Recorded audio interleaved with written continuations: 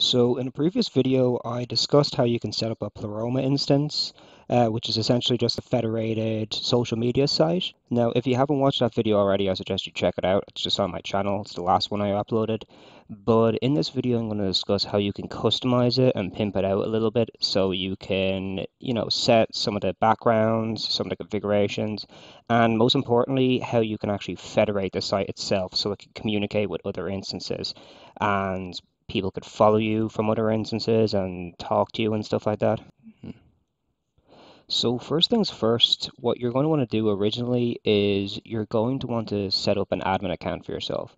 So I'm going to presume that you create an account, you sign in, you registered with your instance. Now, when you create the first admin account, what you're going to need to do is do it in the actual database itself, the Postgres SQL. But what you can do after that is if say you have other users or whatever, you can go into the admin panel, which is here. I'm not going to click on it because I don't want to show the other users. But essentially inside this users tab, you can click on individual users and you can say make admin or give admin credentials. Essentially, that'll just give people the option to block or restrict users if they're, I don't know, doing stuff that's against their terms of service. So the next thing I'm going to show you is basically the simplest way you can actually customize your instance. So you'll see up here in settings, what we have is under themes, you have a load of ways that you can actually customize and set some of the colors and the schemes and stuff like that. So for example, at the moment, I have it on Pleroma Dark, which is just the theme that I think looks the best. But say if you want to customize it, say you want to like give a different color or whatever for the foregrounds and all this stuff, what you can do is you can save the preset. And when you save this, what you can do is you can actually upload this under the static file in the configuration. So I'm just going to show you that now. So if we go into var, I believe it is lib pleroma. When you initially have this set up, you're going to see these two files. Now, if I go into static right now, normally there's just the robot.txt, which just tells the browsers and whatever to, accept your site. So this is for like if you want to get your site seen on Google or, well, not Google obviously, but DuckDuckGo or some other better search engine. But the first thing you're going to want to do is create this static file. Now I've already done it, so I'm not going to do it again, but just do make directory static, and you'll probably need sudo permissions to do that. But inside this is where you're going to set a lot of your different themes, or in right here I have my terms of service, and that's the next thing I'm going to show you actually. So I'll just go close out of this.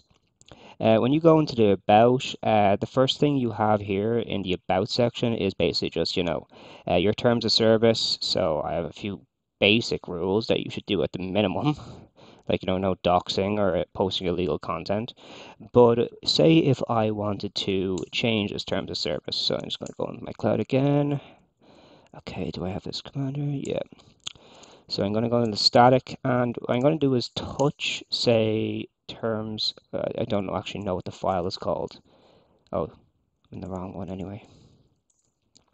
You're going to want to make sure that the file is exactly this name. Any variations, and the instance probably won't pick it up. But say you just touch, terms of service or whatever. And after you do that, it's basically just, oh shit. After you do that, it's basic HTML. So you put in, paragraphs is what I had here, and I've made them bold, as you can see here. I'm sure if you're setting up a Pleroma instance that you probably know HTML. If not, then learn it. Like, this is 2021. Come on.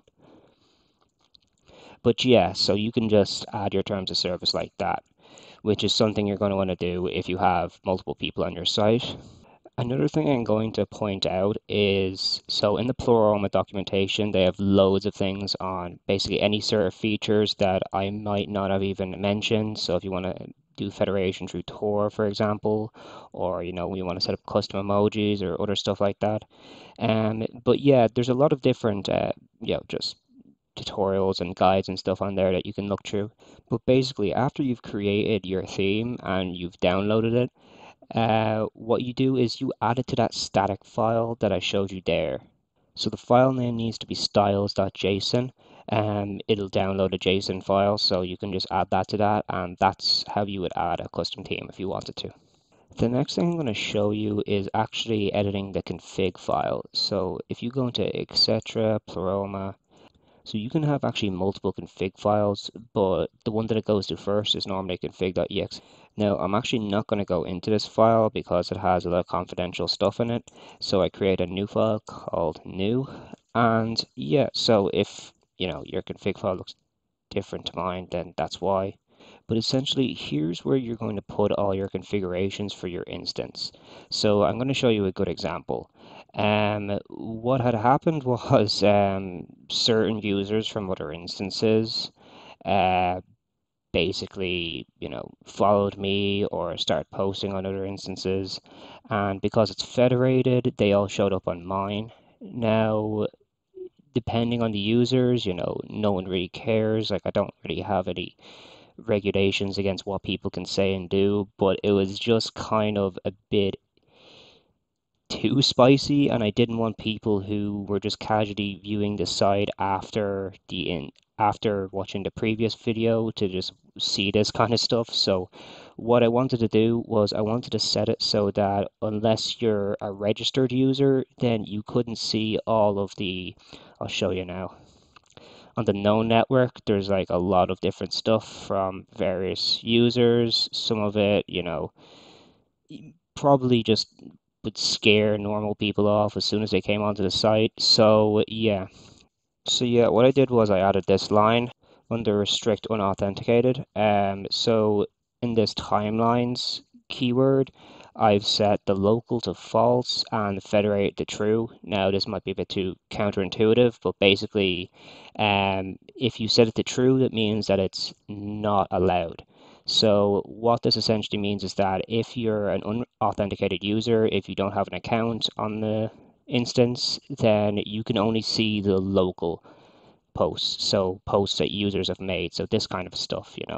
So yeah, that's just an example of something that I added in the config file. Now there's other stuff, so for example, I set my theme to the classic dark, but yeah, this is basically where you're going to be setting all of the stuff that you want to configure in the thing. So after you've done that, you're going to want to restart the Pleroma service. So systemctl restart Pleroma. And I'm not going to do it now, but then you're also probably going to want to start Nginx. Actually, you could probably get away without starting Nginx, but it's good enough to start it anyway. But yeah, there's something in this documentation called configuration cheat sheet, which basically explains all the stuff that you can put into the config. So you can change all the instance features. And it's also where we're going to be putting the stuff to activate the federation, which is here. Another thing that you might want to do, so I mentioned before how, yeah, I said previously that I liked the Tokyo theme that they had in the background. If you want to, then again, you just add a file, like a picture, to the static directory, the same way that you did with the other configurations. Yeah, so there might be a bit of a learning curve just in terms of it's very different to any sort of social media site that you may have used in the past in terms of federation. Like you just see posts coming up from random instances and you're thinking like where the fuck did these come from, But but that is the point of federation, that you can communicate and talk with other instances if you want. And yeah, it's basically just that's the entire point of it, that other people can communicate with you. You can block them if you want, and I'll show you how to do that as well, actually. So so in the config, there's a section called MRF policies, MRF simple, for example. And what you can do with this is essentially just block all of the other instances. So it's the exact same way as all the other features. There's just a syntax that you put in like this.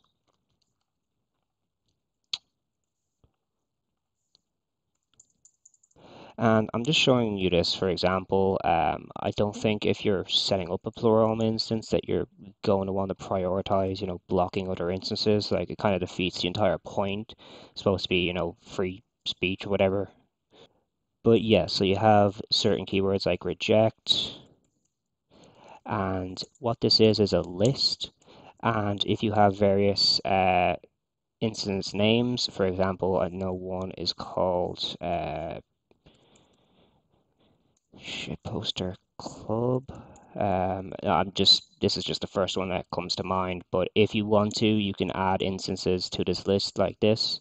But not just that, like say if there's an instance where, they have a lot of, I don't know, unsavory material or something, and you might want to be able to allow them to communicate with other users on the instance, but you want to block all of their media. So what you could do is add that, and essentially, yeah, you can just add their name to this list. And essentially what that means is that any NSFW posts won't be posted onto your instance. So say if you wanted to run a clean website. And yeah, just remember between all of these keywords just to put a comma. But yeah, I figured that's basically it. I just wanted to do this because, I didn't really go into details on configuring the instance before. But yeah, there's a lot of different stuff. So obviously, setting up your profile and stuff like that is pretty much the same as anywhere else. You just edit your profile. But yeah, basically, that's essentially it. I had one or two people join before, and if you're watching this, then I suggest you join again because I'll probably keep this instance up for the meantime. Another thing I probably should mention is apparently there's been a lot of spam and stuff on other major instances after that Guardian article that came out from Luke Smith. So I don't know if there is a lot of spam posting and stuff like that. I might have to take the instance down. But yeah, besides that, that's basically it. But yeah, I'll thank you and I'll see you next time.